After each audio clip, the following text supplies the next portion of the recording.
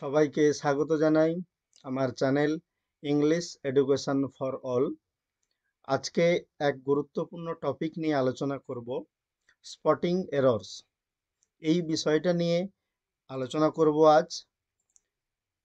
আমি বিভিন্ন গুরুত্বপূর্ণ পরীক্ষা থেকে বেশ কিছু টপিক সিলেক্ট করেছি যেগুলো জানা উচিত, বিভিন্ন পরীক্ষায় এসেছে, সেইগুলো নিয়ে আলোচনা করব। দেখো, স্পটিং এরর্সের সবগুলো পার্ট কিন্তু খুব গুরুত্বপূর্ণ, যে কারণে প্রতিটা পার্ট খুব গুরুত্ব সহকারে দেখতে হবে। দেখো, প্রথমেই আছে due to the heavy rains the ship drowned in the middle of the ocean. এখানে খেয়াল করো, due to the heavy rains, প্রচুর বৃষ্টির কারণে জাহাজটা ডুবে গেল সমুদ্রের মাঝে। এই অংশে ড্রাউন্ড কথাটা খেয়াল করো, ড্রাউন্ড ব্যবহার করা আছে শিপের জন্য। শিপের জন্য বলে রাখি, এই যে ডুবে যাওয়া, যখন জাহাজের বা কোনো জিনিসের ডুবে যাওয়া বোঝাবে তখন কিন্তু স্যাঙ্ক হবে, স্যাঙ্ক। আর যখন লিভিং থিংস বোঝাবে তখন ড্রাউন্ড। তাহলে শিপটা নন লিভিং থিংস, কাজেই ড্রাউন্ড না হয়ে হওয়া উচিত ছিল স্যাঙ্ক। কিন্তু যদি মানুষের ক্ষেত্রে বোঝায় তখন কেমন হবে না, প্যাসিভ করতে হবে, কিন্তু দ্য ম্যান ওয়াজ ড্রাউন্ড। কাজেই ভুল আছে এই দ্বিতীয় পার্টে, দ্য শিপ ড্রাউন্ড। ড্রাউন্ড না হয়ে ওটা হবে স্যাঙ্ক। পরেরটা দেখো, I told him that I অ্যাভেইলড the opportunity. আমি তাকে জানিয়েছিলাম যে আমি সুযোগটা পেয়েছিলাম। এখানেও খেয়াল করো, এই ভার্বেই ভুল, অ্যাভেইলড। অ্যাভেইল কথাটা থাকা মানে এরপর একটা রিফ্লেক্সিভ প্রোনাউন দিতে হবে, আর সেই রিফ্লেক্সিভ প্রোনাউনের পর একটা অব দিতে হবে। তাহলে অ্যাভেইলডের পর রিফ্লেক্সিভ প্রোনাউন, তাহলে আই আছে, তাহলে অ্যাভেইলডের পর হবে মাইসেলফ, তারপর হবে অব। কাজেই অ্যাভেইলড থাকা মানে তারপরে একটা রিফ্লেক্সিভ প্রোনাউন এবং তারপর অব। সুতরাং ভুল আছে এই দ্বিতীয় পার্টেই, এই পার্টটা ভুল। পরেরটা দেখো, I don't suppose anyone will volunteer will they, question tag করা আছে এবং খেয়াল করে এটা কমপ্লেক্স সেন্টেন্সের কোশ্চেন ট্যাগ, খুব গুরুত্বপূর্ণ। ভুল করো অনেকেই। দেখো, আই ডোন্ট থিঙ্ক, এই অংশটা হচ্ছে মেন ক্লজ, আবার পরেরটা এনিওয়ান উইল ভলান্টিয়ার, এইটা হচ্ছে সাবঅর্ডিনেট ক্লজ। তো কমপ্লেক্স সেন্টেন্সের যখন আমরা কোশ্চেন ট্যাগ করব, মনে রাখতে হবে যদি question tag main clause, question ট্যাগের মেন ক্লজ বা প্রিন্সিপাল ক্লজ আই দিয়ে থাকে, ফার্স্ট পার্সনের আই দিয়ে থাকে, তাহলে সেক্ষেত্রে কমপ্লেক্স সেন্টেন্সের কোশ্চেন ট্যাগের সময় এই সাবঅর্ডিনেট ক্লজটার কোশ্চেন ট্যাগ হবে। এবং মেন ক্লজ যদি নেগেটিভ থাকে তাহলে কোশ্চেন ট্যাগ আর নেগেটিভ হবে না। কাজেই খেয়াল করো, এখানে মেন ক্লজ আছে ডোন্ট, আই ডোন্ট সাপোজ, তাহলে কোশ্চেন ট্যাগ অবশ্যই নেগেটিভে হবে না। এবং খেয়াল করো, কমপ্লেক্স সেন্টেন্সের এই মেন ক্লজটার সাবজেক্ট আই, এই জন্য অবশ্যই সেকেন্ড ক্লজটা অর্থাৎ সাবঅর্ডিনেট ক্লজের কোশ্চেন ট্যাগ হবে। তাহলে কি হবে, আর খেয়াল করো এনি ওয়ান রয়েছে, এই যে এনি ওয়ান, নো ওয়ান বা নান, এনিবডি, সামওয়ান, সামবডি, এভরিওয়ান, এইগুলো থাকা মানে এগুলো পুরেলেই কাউন্ট হবে কোশ্চেন ট্যাগের সময়। তাহলে কোশ্চেন ট্যাগ কি হবে এখানে, খেয়াল করো যে আই ডোন্ট সাপোজ, আমার মনে হয় না কেউ স্বেচ্ছায় সহযোগিতা করবে। তাহলে এর কোশ্চেন ট্যাগ খেয়াল করো, উইল আছে তাই উইল হয়েছে, এবং যেহেতু মেন ক্লজ নেগেটিভে আছে তাই কোশ্চেন ট্যাগ আর নেগেটিভ হবে না। তাহলে উইল আর এনিওয়ানের পরিবর্তে বললাম এনিওয়ানটা ট্রিট হবে কোশ্চেন ট্যাগে পুরেলে। ঠিক আছে, তার মানে এটা। আর দেখো প্রথমের পাঠগুলো ভুল নেই, আমার মনে হয় না কেউ স্বেচ্ছায় সহযোগিতা করবে, কোথাও ভুল নেই, কাজেই এটা হবে নো এরর। কোশ্চেনটা একটা খেয়াল করবে এখানে। তারপরে দেখো, the great wall of China is the one structure build by man visible from the moon. যে চায়নার বা চীনের যে মহাপ্রাচীর, সেই প্রাচীরটা একটা স্ট্রাকচার যেটা মনুষ্য সৃষ্ট, যেটা দেখা যায় চাঁদ থেকে। এখানে খেয়াল করো যে এই ভার্বটা, এই যে বিল্ড, এটা কিন্তু পার্টিসিপল হওয়ার কথা ছিল, past participle, build by man. চায়নার বা চীনের মহাপ্রাচীরটা হলো একটা স্ট্রাকচার যেটা তৈরি করা হয়েছিল মানুষের দ্বারা, কাজেই এটা বিল্ড না হয়ে এটা হওয়া উচিত বিল্ড, যেটা তৈরি করা হয়েছিল, বিইউআইএলটি, পাস্ট পার্টিসিপল ফর্ম। এই পাস্ট পার্টিসিপল ফর্মটা ব্যবহার করা হয়েছিল কেন না বাক্যটাকে শর্টেন, ছোট করার জন্য হলো।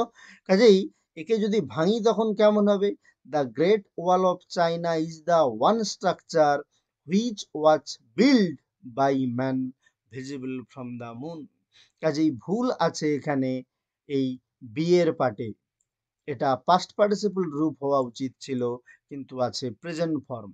আর ওই পাস্ট পার্টিসিপলটা বসানো হয়েছিল অ্যাডজেক্টিভ হিসাবে, যে সেই স্ট্রাকচারটা কেমন, বিল্ড বাই ম্যান, মনুষ্য সৃষ্ট, এই জন্য পার্টিসিপল অ্যাডজেক্টিভ হিসাবে কাজ করে। পার্টিসিপল ফর্ম বসানো উচিত ছিল, কিন্তু এখানে ভার্বের প্রেজেন্ট ফর্ম রয়েছে, কাজেই এই অংশটা ভুল আছে। পরেরটা দেখো, he is fatter than me. খুব সহজ হয়তো, he is fatter than me, এখানে ভুল আছে অবশ্যই এই দ্যান মি এর জায়গায়। কেন না দ্যানের পর ডাইরেক্ট অবজেক্ট বসা উচিত না, এখানে এখানে হওয়া উচিত ছিল সাবজেক্ট ফর্ম, সে আমার থেকে মোটা। তাহলে এই যে আমার থেকে subject form then I am হওয়া উচিত ছিল, আই এবং ব্র্যাকেটে অ্যাম। কাজেই এখানে দেনের পর অবজেক্ট ফর্ম না হয়ে সাবজেক্ট ফর্ম বসা উচিত ছিল, কিন্তু আছে অবজেক্ট ফর্ম, তাই ভুল এই সি এর পাটে আছে। তারপরে দেখো, he knows that your muscles are not same as his. সে জানে তোমার পেশি একই রকম নয় তার মতো। এখানে একটু আমি জানিয়ে রাখি যে সে জানে তোমার পেশি হয় না একই রকম তার মতো। এই যে হিজ, এই হিজ কিন্তু এখানে পজেসিভ প্রোনাউন, তার মতো, অর্থাৎ হিজের পরে আরেকটা মাসল বা আরেকটা নাউন আছে, এইটা তোমাকে ধরে নিতে হবে। কেন না হিজটা যেমন পজেসিভ অ্যাডজেক্টিভও হয়, আবার পজেসিভ প্রোনাউনও হয়। তাহলে এখানে অর্থ অনুযায়ী যে এটা পজেসিভ প্রোনাউনই বসেছে। সে জানে তোমার মাসেলটা, your muscles are not same as his, তোমার মাসেলটা হয় না তার মতো, তার পেশির মতো। কাজেই এখানে পজেসিভ প্রোনাউন ব্যবহার হয়েছে। এর পরেও ভুল কি আছে, তাহলে এইখানে হিজের অর্থ আসলে কেমন না his plus muscle, possessive pronoun যেহেতু বললাম, কাজেই ওর মানেটা কেমন হবে, হিজ থাকবে, তারপরে একটা নাউন, নাউন বলতে আগের যে নাউনটা মাসেলস আছে, এই মাসেলস এখানে রয়েছে। কাজেই এবার তোমরা ভুলের দেখো কি ভুলটা রয়েছে, তাহলে তুলনাটা হচ্ছে তার মাসেলের সাথে কার, ইওর মাসেল, তোমার মাসেলের সাথে, এই হিয়ের সাথে তোমার মাসেলের তুলনা। খেয়াল রাখবে যখনই তুলনাটা একই জিনিসের, প্রায় একই জিনিস, এক্সাক্ট সেম যদি জিনিস হয়, তখন তুলনার জন্য শুধু সেম বললেই হবে। কিন্তু যদি তুলনাটা একই রকম না হয়, তখন কিন্তু দি ব্যবহার করতে হবে, দি সেম। তাহলে সে জানে তোমার মাসল হয় না একই রকম তার মতো, তাহলে এক নয়, এই জন্য কি হবে এখানে, দি সেম। তাহলে ভুল আছে এখানে কোন পার্টটা, না সি এর পার্টে। ঠিক আছে? যদি একই রকম হয়, এক্স্যাক্টলি একই রকম, তখন সেম ব্যবহার হবে, কিন্তু যদি একই রকম না হয় তখন দি সেম। তারপরে দেখো, more you think of it the ওর্স it becomes. তুমি যতই এটা নিয়ে ভাবো এর অবস্থা ততই খারাপ হয়। খেয়াল করো, দুটোই কম্পারেটিভ ডিগ্রি আছে দুটো পার্টেই, এই যে মোর এবং এখানে ওয়ার্স। কাজেই কেমন হবে এর ব্যবহারটা, দুটার ক্ষেত্রেই দুটার আগে আর্টিকেল বসবে, definite article. The more you think of it the ওর্স it becomes. তুমি যত ভাবো এটা নিয়ে তত খারাপ হয়। কাজেই ভুল আছে এই প্রথম পার্টটায়। ভুলটা কি না, এই মোরের আগের দিকে দি হবে। এর ব্যবহারটা আমি জাস্ট একটু বলে দিই একটা উদাহরণ দিয়ে। আমি যতই এগিয়ে যাই আমার ছায়া ততই দূরে সরে যায়। তাহলে দ্য মোর আই অ্যাপ্রোচ, তারপরে আবার দ্য দিয়ে আবার ততই দূরে, the further it moves. The more I approach the further my shadow moves. কাজেই দুটোর আগের দিকেই দি হবে। তাই এই সাতেরটাই তাহলে প্রথমে ডেফিনাইট আর্টিকেল দি ছিল না, কাজেই ভুল এই প্রথম পার্টটায়। আটেরটা দেখো, you R a very lovable person but I am not. আইটা এখানে আসা উচিত ছিল, এইখানে আই হবে, এই আইটা এখানে না, এইখানে। But I am not loving you. তুমি অবশ্যই একজন ভালোবাসার মানুষ, কিন্তু আমি তোমাকে ভালোবাসছি না। খেয়াল করো এখানে ভুল কি আছে, you R a very lovable person but I am not loving you. খেয়াল করো এই loving, I am not loving, এইখানে যে ভার্বটা রয়েছে লাভিং, কন্টিনিউয়াস টেন্সে করা আছে, তাহলে verb of feeling K continuous tense করা আছে, তাহলে verb of feeling, verb of possession এগুলোর, বা ভার্ব অফ থিঙ্কিং প্রসেস, এগুলোর কন্টিনিউয়াস টেন্স কখনোই হয় না। এই জন্য আই এম নট লাভিং হওয়া বাঞ্ছনীয় নয়, এখানেই ভুল। কাজেই আই এম নট লাভিং এই অংশটাই ভুল রয়েছে। তাহলে তুমি ভালোবাসার পাত্র অবশ্যই, কিন্তু আমি তোমাকে ভালোবাসি না। বাট আই ডোন্ট লাভ হওয়া উচিত ছিল, আই এম নট লাভিং নয়। কাজেই ভুল রয়েছে সি এর পার্টটায়। তারপর তাহলে এর জায়গায় হবে I don't love you, I don't love you, ওই পার্টটা হওয়া উচিত। আই ডোন্ট লাভ, কেন না ওটা হচ্ছে ভার্ব অফ ফিলিং। তারপর Henry asked his wife what had C prepare for dinner that night. Henry তার স্ত্রীকে জিজ্ঞাসা করলো রাতের খাবারের জন্য তার স্ত্রী কি তৈরি করেছে। খেয়াল করো এই পার্টে, সেকেন্ড পার্টে, এটা তো দুটা ক্লজ রয়েছে এখানে। হেনরি তার স্ত্রীকে জিজ্ঞাসা করলো কি তৈরি করেছে তার স্ত্রী ওই দিন রাতের খাবারের জন্য। এখানে তাহলে এই প্রথম অংশটা প্রিন্সিপাল ক্লজ, আর পরের অংশটা সাবঅর্ডিনেট ক্লজ। এইটা, এই সাবঅর্ডিনেট ক্লজ যেহেতু কোটেশন নেই, কাজেই এটা সাবঅর্ডিনেট ক্লজ এবং একই সেন্টেন্স, দুটো ক্লজ কিন্তু একই সেন্টেন্স। এই সাবঅর্ডিনেট ক্লজ কখনোই কোশ্চেন স্ট্রাকচারে বা ইন্টারোগেটিভ স্ট্রাকচারে হয় না। খেয়াল করো এখানে সাবজেক্টের আগে অক্সিলারি ভার্ব রয়েছে, কাজেই ভুল আছে কিন্তু এই পার্টটায়। কেন না সাবঅর্ডিনেট ক্লজ কখনোই কোশ্চেন স্ট্রাকচারে হয় না। কাজেই এটা কি হওয়া উচিত ছিল, Henry asked his wife what, C এর পরে হ্যাড হওয়া উচিত ছিল এইখানে, তাহলেই ভার্বটা অ্যাসার্টিভ সেন্টেন্সের মতো হতো। এই সেন্টেন্সের পার্টটা, সাবঅর্ডিনেট ক্লজের পার্টটা। তোমরা জানো she asked me what my name was, narration চেঞ্জের সময় করেছো। নারেশন চেঞ্জ নিয়ে ভিডিও আছে, যারা এখনো দেখোনি দেখে নেবে। তাহলে এখানে ভুলটা আছে what she had prepare for dinner that night, এটা করতে পারি। অথবা কি করতে পারি, হেনরি আস্কড হিজ ওয়াইফ, এবার কমা কোটেশন দিয়ে আমরা প্রোনাউনও তখন চেঞ্জ করব, what have you prepare for dinner today, today বা টু নাইট তখন থাকলে দ্যাট নাইট হবে ন্যারেশনে। ন্যারেশন অসুবিধে থাকলে দেখে নেবে, ন্যারেশনের ভিডিও দেওয়া রয়েছে। তারপরে being a holiday we went out for a picnic, এটাও খুব গুরুত্বপূর্ণ। বিং এ হলিডে, ছুটি হওয়ায়, ছুটির দিন হওয়ায় আমরা পিকনিকে গেলাম। খেয়াল করো এখানে ভার্ব রয়েছে কটা, ওয়েন্ট আছে, একটাই ফাইনাইট ভার্ব আছে, আর এখানে প্রথমে আছে বিং, এটা কিন্তু নন ফাইনাইট, কাজেই এটা সিম্পল সেন্টেন্স। বলে রাখি এই সিম্পল সেন্টেন্সে দেখো কিটা ব্যবহার করে সিম্পল করা হয়েছে, না এটাকে বলা হচ্ছে নমিনেটিভ অ্যাবসোলিউট ফ্রেজ।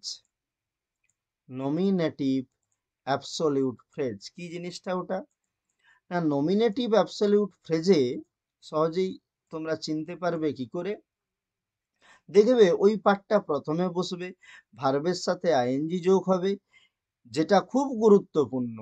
যে দেখো এই যে সেন্টেন্সটা রয়েছে যে আজ ছুটির দিন হওয়ায় আমরা বেড়াতে গেলাম বা আমরা পিকনিকে গেলাম, তাহলে এই যে এটা ছিল ছুটির দিন, ইট ওয়াজ আ হলিডে, ওখানের ওই ওয়াজকে নন ফাইনাইট করা হয়েছিল বিং করে। তাহলে প্রথম পার্টটার সাবজেক্ট ছিল ইট, ইট ওয়াজ a holiday and we went out for a picnic, এই দুটো আলাদা আলাদা বাক্য ছিল। এই দুটো বাক্যকে জয়েন করা হয়েছিল সিম্পল সেন্টেন্সে, কি ব্যবহার করে, না নমিনেটিভ অ্যাবসলিউট। চিনবে কি করে নমিনেটিভ অ্যাবসলিউট, ওই যে দুটো বাক্য থাকবে ওই দুটো বাক্যেরই সাবজেক্ট কিন্তু আলাদা আলাদা হবে। তাহলে এইখানের সাবজেক্ট প্রথমটার কি হওয়া উচিত ছিল, ইট, ওই ইটটা দেখো দেওয়া নেই, তাহলে হওয়া উচিত ছিল ইট বিং এ হলিডে, আজ একটা ছুটির দিন হওয়ায় আমরা সবাই গেছিলাম পিকনিকে। তাহলে নমিনেটিভ অ্যাবসলিউট দিয়ে যোগ করা হয়েছিল বটে, কিন্তু প্রথম পার্টটার সাবজেক্ট মেনশন করা ছিল না, তাই এটা ভুল। ক্লজ নিয়ে শীঘ্রই একটা ভিডিও দেব, তোমরা অবশ্যই ফলো করবে চ্যানেলটা, আর যারা সাবস্ক্রাইব করনি অবশ্যই করে নেবে, এই রকম মূল্যবান তথ্য পেতে থাকবে।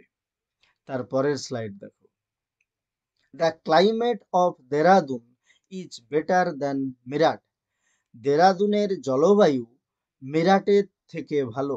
খেয়াল করো এখানে তুলনাটা কার কার করা আছে, দেরাদুনের জলবায়ুর সাথে মিরাটের কি হওয়া উচিত, তুলনাটা মিরাটের জলবায়ু, কিন্তু তুলনাটা কি করা আছে, না দেরাদুনের জলবায়ুর সাথে মিরাটের, মিরাটের জলবায়ু নয় কিন্তু, তাহলে জলবায়ুর তুলনা হওয়া উচিত ছিল, কাজেই এখানে দ্যানের পর হওয়া উচিত ছিল দ্যান দি ক্লাইমেট অফ, অথবা দ্যান দ্যাট অফ মিরাট, কাজেই দেন দ্যাট অফ মিরাট করতে হবে, তা না হলে দেন দ্য ক্লাইমেট অফ মিরাট, কাজেই ভুল আছে এই পাটে।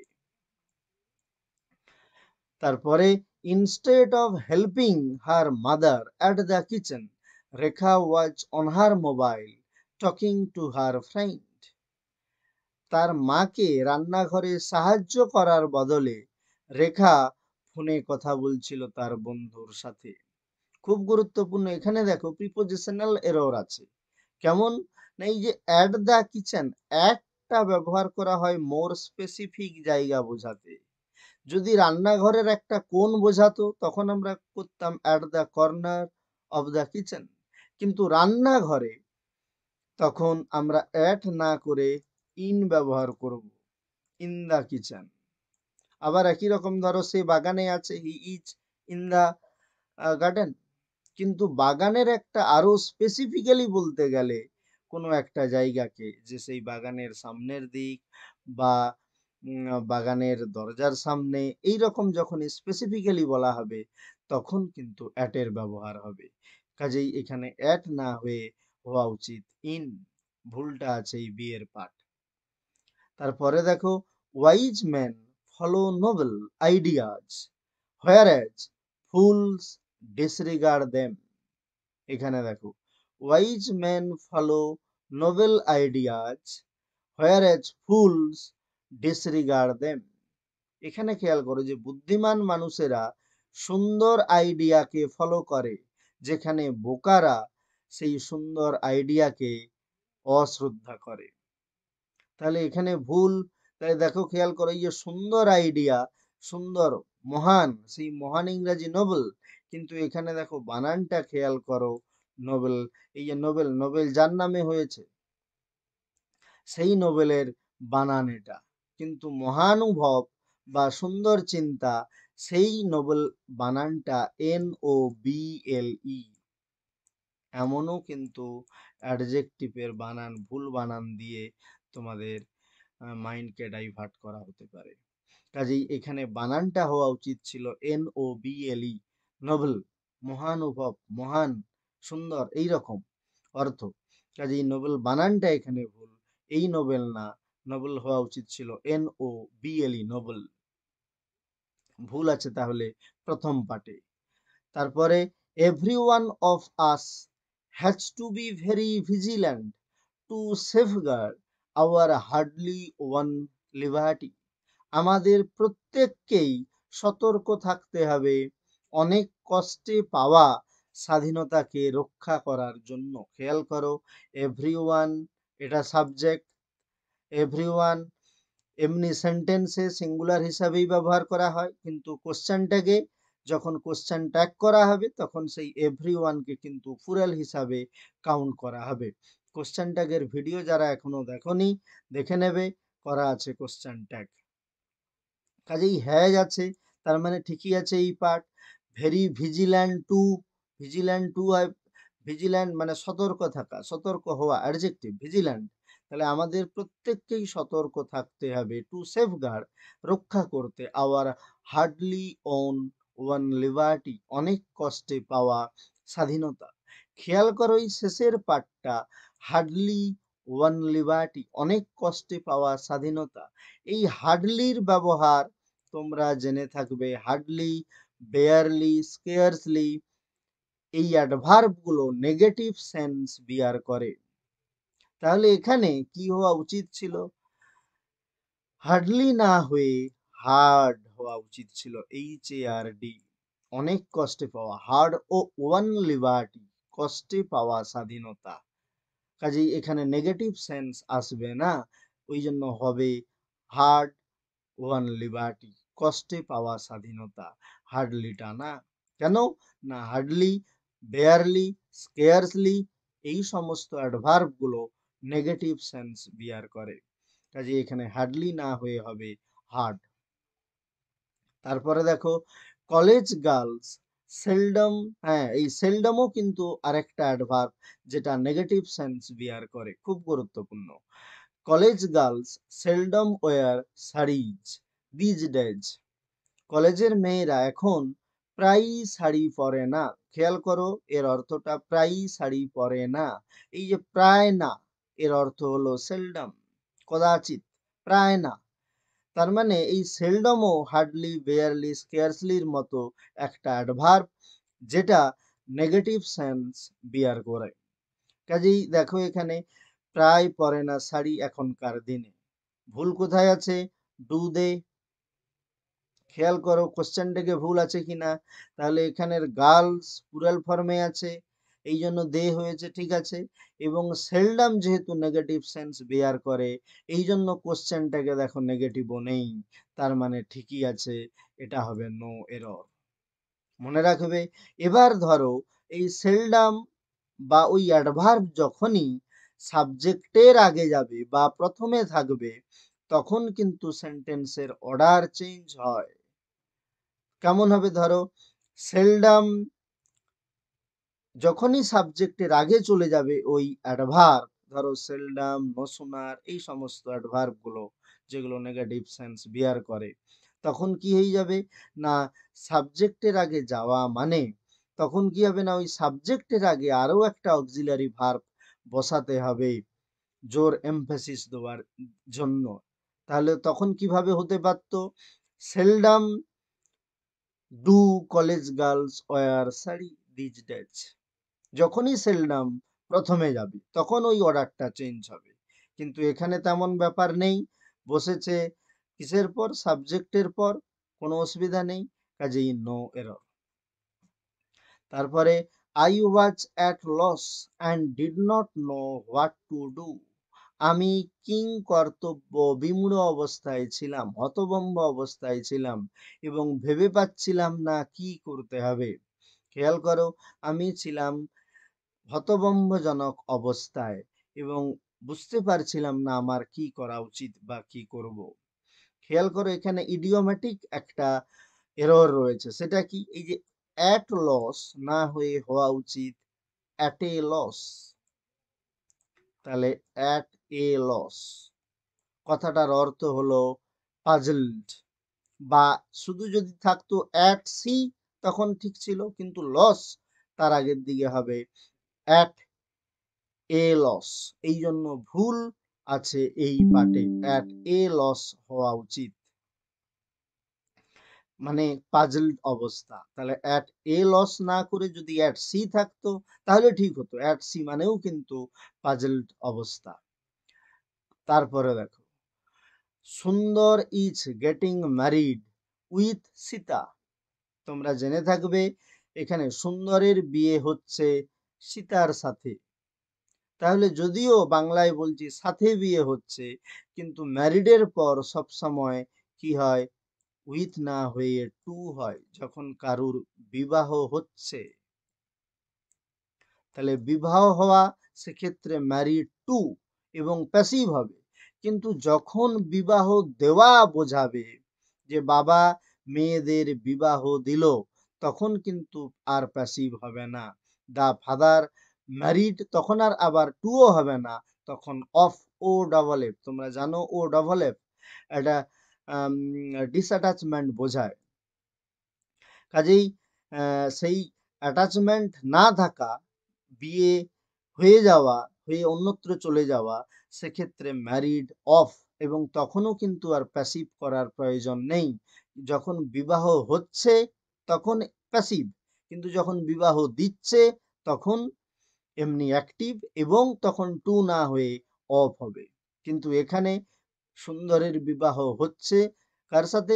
সীতার সাথে, এই জন্য প্যাসিভ হয়েছে। দেখো এই যে ইজ গেটিং ম্যারিড, এবং তখন প্রিপোজিশনটাও টু হবে। কিন্তু বাবা বিয়ে দিচ্ছে মেয়ের অন্যত্র, তখন হবে the father married of the daughters বা দ্য ডটার।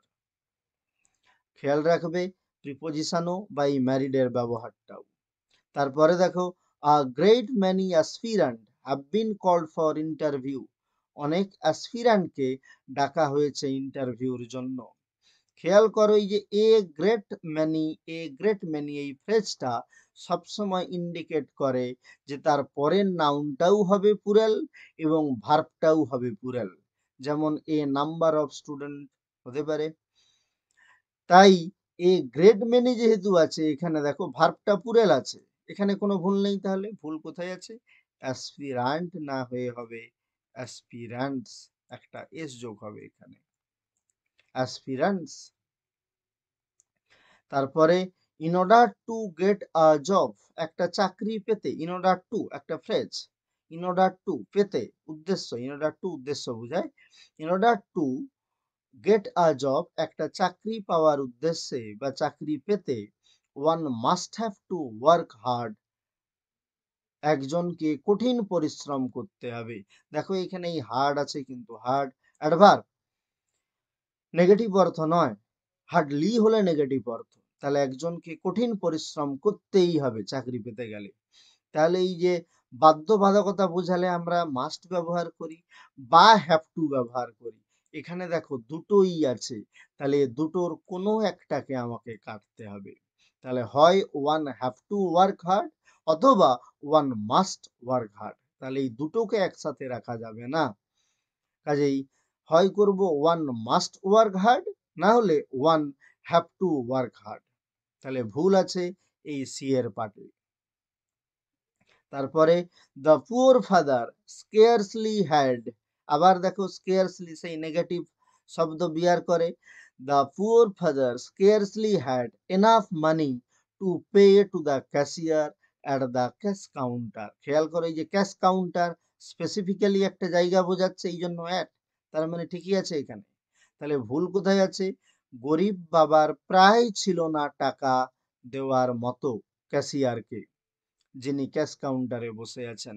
খেয়াল করো যে স্কেয়ারসলি নেগেটিভ অর্থ বিয়ার করছে, তারপরেও এনাফ আছে, এ দুটোই কন্ট্রাডিক্টরি।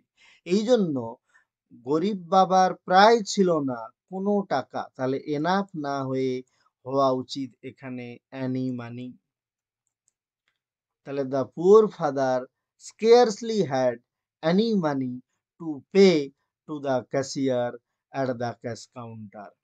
এইখানে আরেকটু মনে করিয়ে দিই, এই যে টাকা ক্যাশে পেমেন্ট করা সেটা কি হয়, আবার চেকে পেমেন্ট করা সেটা কি হয়, এই সংক্রান্ত টাকা মেটানোর ব্যাপারে বা আরো ওই রকম প্রিপোজিশন সংক্রান্ত ব্যাপারে ভিডিও রয়েছে। যারা দেখোনি অবশ্যই দেখে নেবে। আর যারা সাবস্ক্রাইব করনি এখনো, ভিডিও ভালো লাগলে অবশ্যই সাবস্ক্রাইব করবে। ভালো থাকো, ধন্যবাদ।